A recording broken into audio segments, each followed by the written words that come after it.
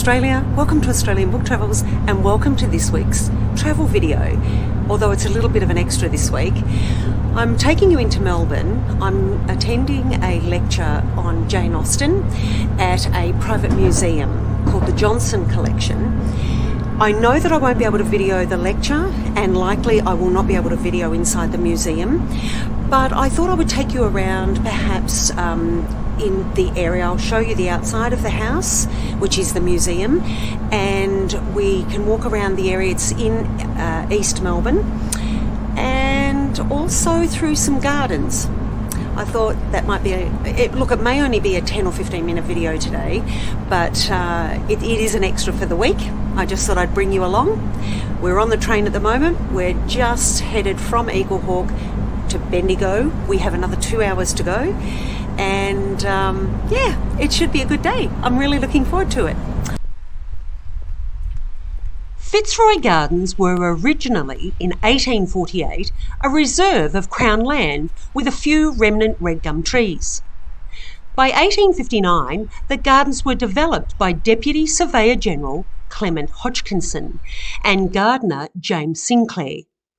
They were subsequently named after the former Governor of New South Wales and Governor-General of the Australian Colonies, Sir Charles Augustus Fitzroy. The gardens are bordered by Albert, Wellington, Lansdowne and Clarendon Street in Melbourne. The garden's design is very classic Victorian style, featuring paths lined with elm trees, extensive lawns, structured garden beds and a layered landscape. An ephemeral tributary of the Yarra River runs through the centre of the gardens, with the traditional lands on which the gardens sit are Kulin Nation lands. This is where the Aboriginal clans of the Wurundjeri, Bunwurrung, Wadawurrung, Toongaroong and Dja Dja Wurrung people lived, hunted, visited, farmed and took care of the land and the river. There is a scarred red gum tree in the southeast corner of the gardens, one of a few that are remnant from pre-colonisation. This tree is of significance to the traditional owners of the land. It is registered on the Aboriginal Heritage Register.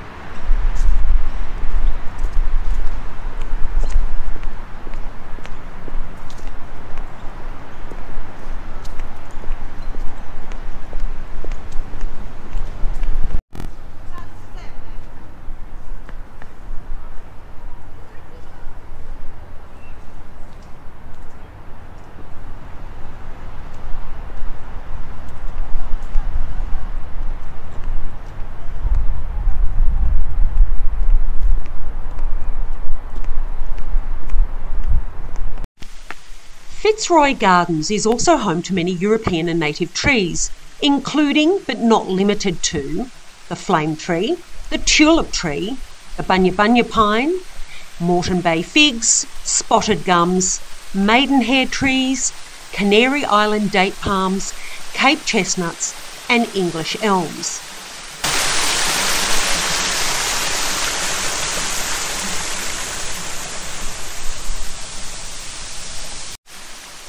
As well as significant flora, The gardens accommodate brush and ringtail possums, ducks, microbats and rainbow lorikeets, alongside the night-active grey-headed flying foxes and owls. Beside the wonderful flora and fauna, the gardens have a number of significant and interesting man-made structures in which to explore and discover. Cook's Cottage, the Fairies Tree, Miniature Village, the Historic Bandstand, Conservatory, and Sinclair's Cottage, to name but a few.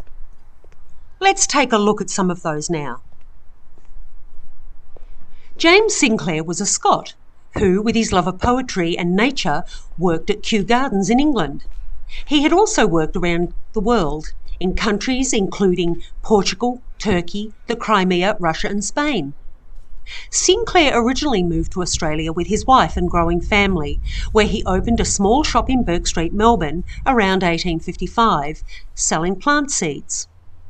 By 1866, Sinclair and his family had moved into this cottage in Fitzroy Gardens and had become head gardener. He died in the cottage in 1881. Throughout his life, Sinclair wrote many books on gardening and his beloved poetry.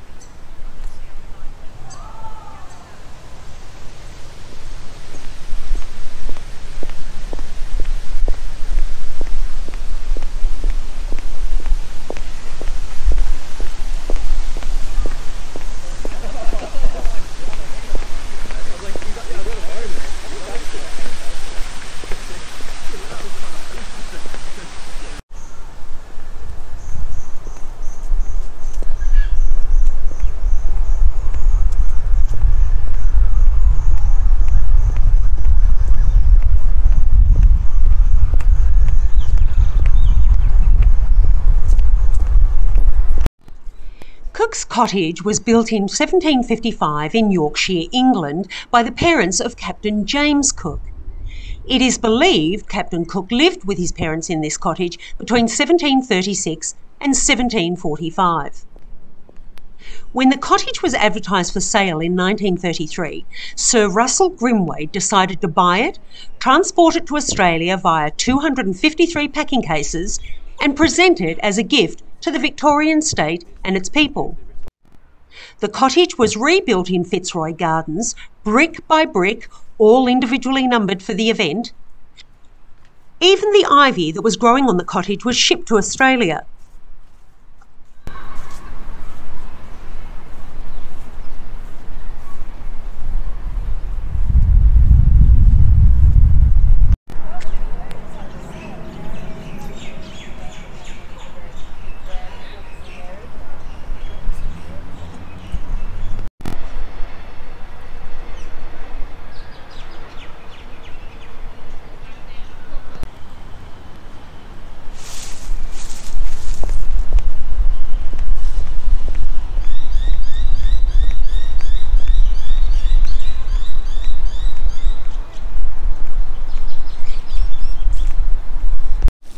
The Gardens Conservatory was built in 1930 in the Spanish Mission architectural style.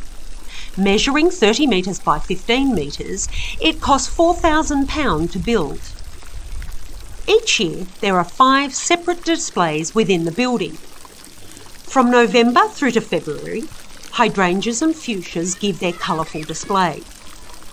February to April sees tuberous begonias and gloxinia showing off, with green tropical displays and poinsettias showing us their warm delights from April to July. July to September sees geraniums and cyclamens flaunt their dazzling blooms.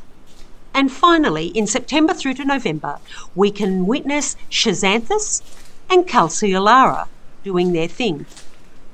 No matter the time of year, this small yet inviting conservatory gives us the very best of displays and is well worth a visit.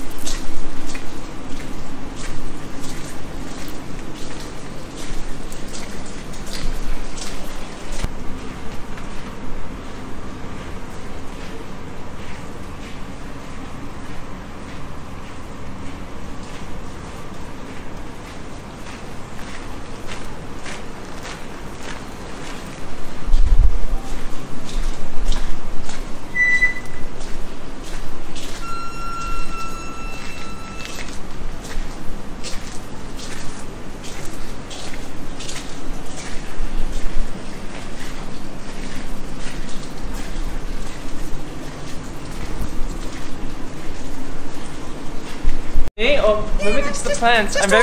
I'm just shy. That's all right, I'll do the plants. Spring is all flowers.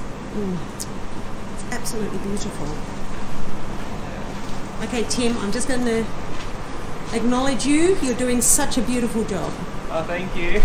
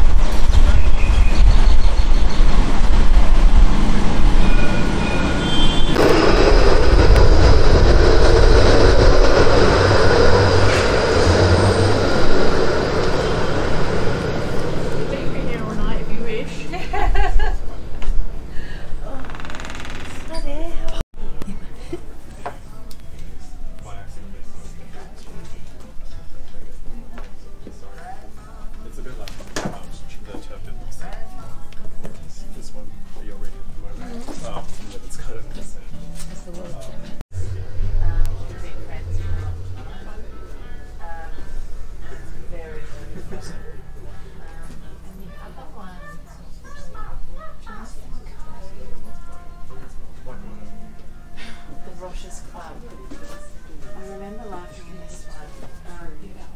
It's a kind of coming of age brother and sister who live in the north of England in the 1970s and 1980s.